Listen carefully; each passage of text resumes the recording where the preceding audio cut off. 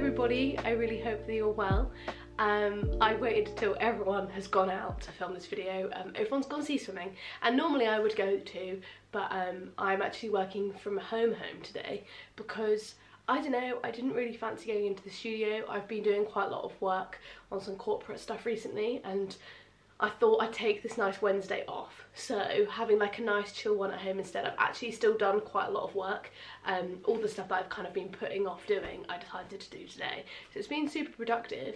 I've just been doing it from home instead, which has been nice. I'm gonna go for a nice long walk after I film this, because normally if I'm in the studio, I'm in the studio from like 9 till 5. So by the time I get home, it's pretty much dark. And I mean, I feel very safe in Falmouth, but it's not really that fun walking in the dark. This is my new shirt. It's very static, but I don't know how to make it not static. This video is going to be a bit of a chat really, just because I feel like I did a bit of an update before I came back to YouTube a couple of weeks ago, but I thought I'd kind of chat through like what my weeks are looking like at the moment, what kind of work I'm up to. I asked for some questions over on Instagram as well. I'm just going to talk a bit about how I feel at the moment, because I am really enjoying seeing what everyone's up to, how they're kind of dealing with this weird time, and understanding how everyone's kind of getting through it. So maybe this is just a nice bit of distraction, because to be honest, nothing is really happening at all.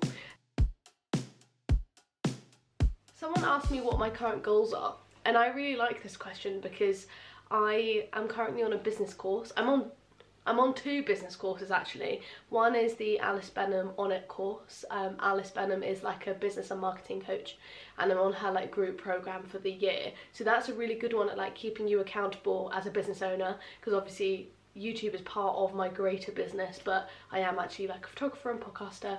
So that course is really good at keeping you accountable. You're put into accountability teams of like 3 or 4 people, and you're kind of tasked with making sure you will keep on track and setting longer term goals that will happen over the course of 2021. I'm really excited to see kind of where that course takes us, because it's really nice being with like-minded business owners. It's cool to set goals that are actually quite like big goals, I guess. Oh, and the other business course I'm on is actually like through Cultivator Cornwall. If anyone wants to know more and are based in Cornwall and they study at Falmouth or study anywhere in Cornwall, DM me on Instagram and I will let you know more, because it's not really relevant if you don't live here, but it's basically a funding scheme that helps local and recent graduates who are still living in Cornwall, but unless you live here and you're planning to after graduating, it's not really that relevant. Yeah, I've been doing a lot of goal setting and kind of looking at what I want out of the year, and I think one of them is that I want like a clearer focus as to what I'm trying to be as a business. I do a lot of things, and when someone asks me what I do, I don't really know what to say, because I do so many that it's hard to pinpoint it as one specific thing. Kind of refine what I want to be as a business and how I want to get there, and hopefully over the course of 2021 I can be even more established in whatever that field begins to be. So one is clarity, I guess. I also want to grow more, one in terms of clients, but 2 in terms of network. Like I want to network a lot more, take more opportunities, take more, like apply for more things, and be really proactive with that kind of side of it. I'm really good with reaching out to people in my own network and very like connected, but I'm not very good when it comes to like new people and keeping in contact with people, and I think I need to try and find a way of doing that, whether that's through like a newsletter or attending more online courses or LinkedIn, but I need to find like that kind of goal. In my own personal life, my goal is probably just to like stay afloat this year, and try not to be too hard on myself, and if I don't have a day that I'm feeling great, know that it's okay to not do anything. And I think I kind of beat myself up a bit about that last year. Like 2020 was, I mean, not the year we expected, but I don't think I was as kind to myself as I could have been. My friend Jack asked me, how many pieces of bum can I shove up my bum? No. He asked, how many pieces of Lego can you stuff up your bum? Don't know, haven't checked. What are you looking forward to after lockdown? I think everyone feels the same, and it depends on when this lockdown ends, to be honest, because if we're ending in like March, April time, we're still not going to be having gigs, so there's no point with being like, I want a gig, because it's not going to happen. I'd love a festival season, but I don't think it's going to happen. What am I looking forward to? I guess I'm really looking forward to going home. I want to give my parents a hug, I want to give my grandparents a hug. We didn't get to have Christmas, and so I'd like another, like a fake Christmas. That'd be lovely. And also just seeing my friends. Like, I haven't seen a lot of my friends in person in so long, and just to be able to like see everybody, I think would be lush. And also my lecturers, I didn't say goodbye to basically anyone from uni, and that's really, it really sucks. So yeah, I'd really like to be able to kind of say goodbye to everyone. What are the positives about being down in Cornwall for you during lockdown? I know it's really cliche, but living like a 10-minute walk to the seaside, and it being like a chill seaside rather than it being like Brighton or Eastbourne. It's like a beautiful picturesque landscape, and there's so many like hidden coves and beaches, and it's a beautiful place to be. And I think just having that like freedom and feeling less like you're in this hustle culture. My mum asked how much do I miss her. A lot. She doesn't believe me when I tell her I do, but I do miss you. Where do you get inspiration from when you're thinking ideas for a shoot? This is interesting. In terms of shooting, I mean, at the moment it doesn't really happen, but generally speaking, I get a lot of inspiration from online. I spend a lot of time on Pinterest, spend a lot of time on Instagram, like a lot of time. I think a lot of my inspiration subconsciously comes from Instagram and Pinterest and online like platforms, seeing lots of other people's work.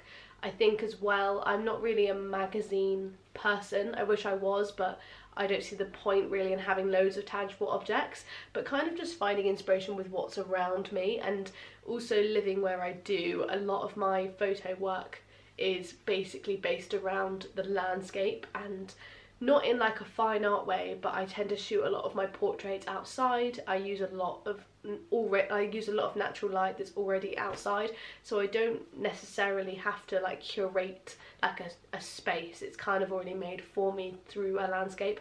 So I get a lot of inspiration from living in Cornwall, and that's one of the reasons I didn't move back home to London after uni. It's just because I find a lot of inspiration from being by the sea and living near thick forest. I always get a lot of questions to do with Falmouth Uni, and there's a fair few of the questions I ask, so I'll talk a bit about uni. I absolutely loved my time at Falmouth, and I think if you followed my channel for the whole time I was at uni there, you will know how much I loved it. It genuinely was the best 3 years. It was so creative, so wonderful, and I think a lot of that was down to the course and my lecturers and the people I met. And I know there's people who don't enjoy the uni as much as I did because of their personal course, so I can only really talk on behalf of doing press and ed. And I personally think if you put the effort in, you'll be rewarded for what you do, and you've just got to put the effort in. And I know the situation right now isn't ideal. I mean, I'm very aware of that. Living in Falmouth itself as a student is the most unique uni life I think I have ever, and anyone I know has ever experienced, because it's not a uni life comparable to any city at all. I had a lot of friends who went to uni in big cities, and when I tell them my stories, you just can't compare them, because Falmouth Uni is bumping into everybody all the time, like where no matter where you go on a normal week, if you're wandering through town, you're going to cafes, you see somebody you know everywhere. And I miss that a lot, and I still know a lot of people who live here, and I still walk down the high street, bump into people I know, but I really miss that feeling of like being surrounded by people you know all the time. Like there's something that's really valuable and quite special about that you don't even really realise when you're not doing it. A lot of people also often ask, do I think it was valuable doing a foundation year? And 100% yes. I don't know if they're still free.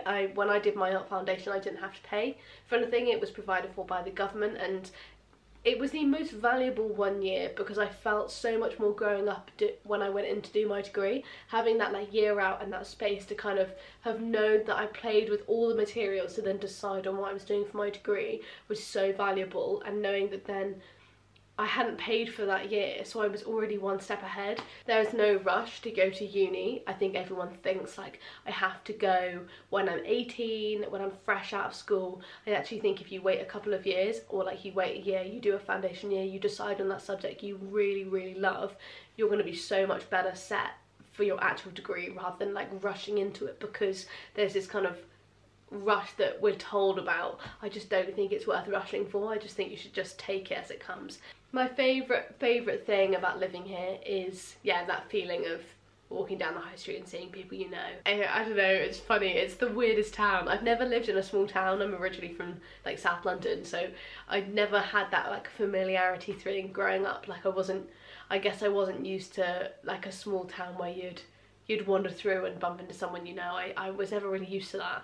And then moving here when everyone knows your business and everyone knows everything about every ex-boyfriend and every like night out and that one thing you did 3 years ago, and it's something that I think makes this town so special, is because you just do bump into those people all the time.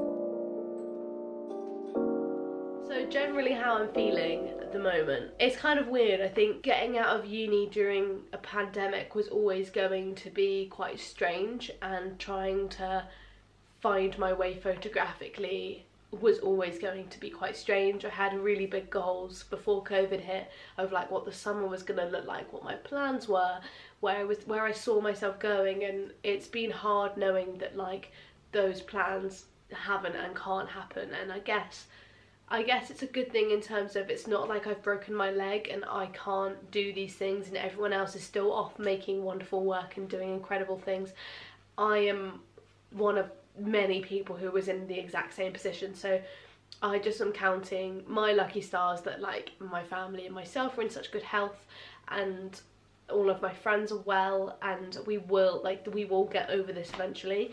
Graduating anyway is such a hard period of your life. Like, it's already such a strange concept. You're already really bogged down with like not being able to see everybody and feeling really unstable post-grad, and it's already a really hard period of time, and then to not be able to like see anybody and feel like your uni life was over, it did make it really hard. And there's like no beating around the bush. Like the first few months after knowing if uni was officially over and moving out of my uni house that I lived in with the boys was really hard. I was saying this to my boyfriend the other day, I find it hard knowing that like my best girl chummies don't live in the road two streets along, and like I can't just go knock on their door and like go say hi, and I find that weird.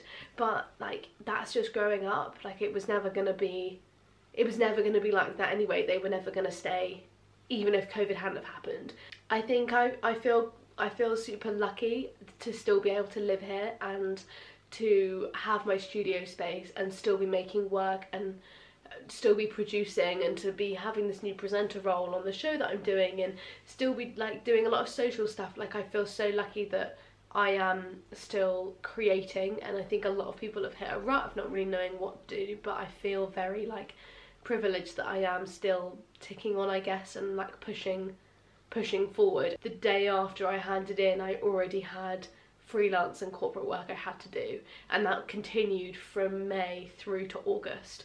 So I think because I didn't actually have a time to not do anything, I felt very like, well, I've just got to get on with it.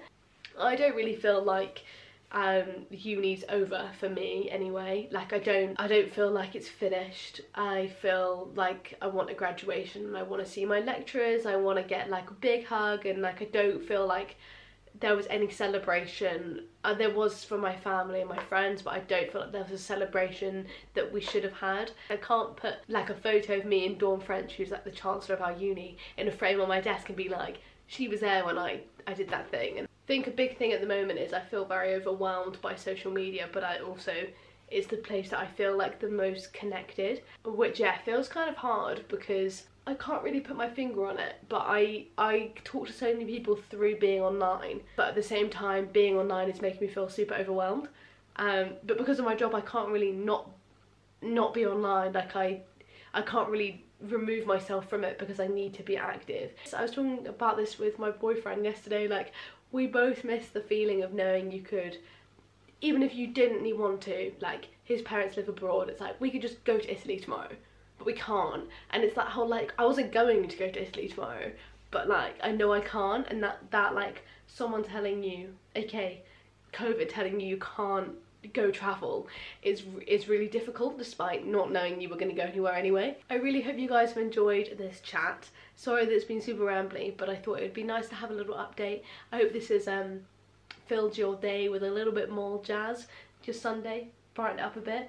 I'm hoping to really getting my head back into this YouTube game this year, and I have really missed like the therapeuticness of sitting in a room by myself and having like a long conversation to a camera.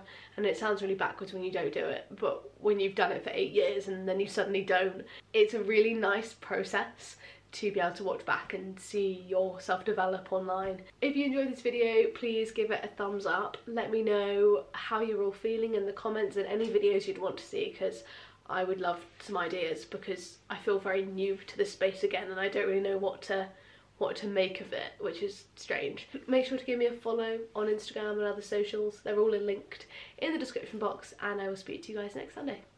Bye.